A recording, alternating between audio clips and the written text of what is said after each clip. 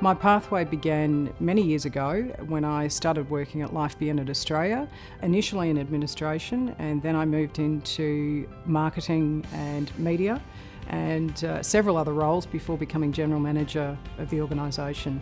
I left not long after that when I was expecting my first child and went on to form an ad agency with two of the former directors of Life Be In It, and working on government projects for community service campaigns, so cyclones, bushfires, any sort of natural disaster. I've worked on the literacy campaign and I've worked with government quite a bit over the years. I also had a long stint in finance, working as a consultant before coming into Melbourne Victory about 5.5 years ago. I didn't understand early on in my career that my real passion was for what sport could do for people. It wasn't so much how people could get involved in sport, it was really what sport can do. And the work that I do at Victory, it's really a privilege actually to be able to do what I do. I lead a team that has an enormous enormous range of community programs.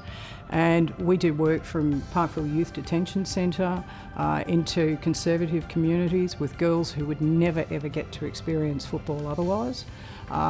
There's all sorts of things that we can do with sport, and that's what I love about it. And I love the opportunities that are still available and the opportunities for women that will exist even more so now with the Change Our Game campaign.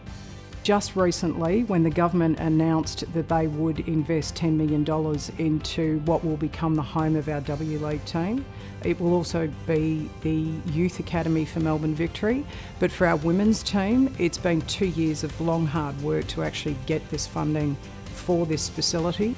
They will now have a home where they can train, they can play, and they will have access to the multi-million-dollar sports science facility at VU, which is absolutely fantastic. So that's my career highlight so far. Still got plenty to go, but that's my career highlight so far.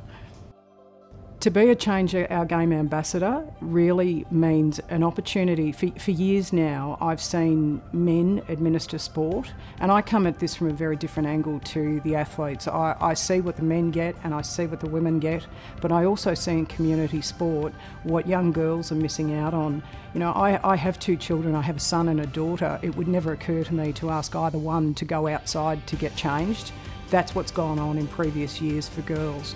So any opportunity I get to promote women, to encourage leadership for women, and at the community, at the grassroots level, I've experienced the 100 men in the room and me, so I'd really like to see women step up into those leadership roles, and I'd like to see men give them the opportunity to do that, to really become champions of change in their own clubs.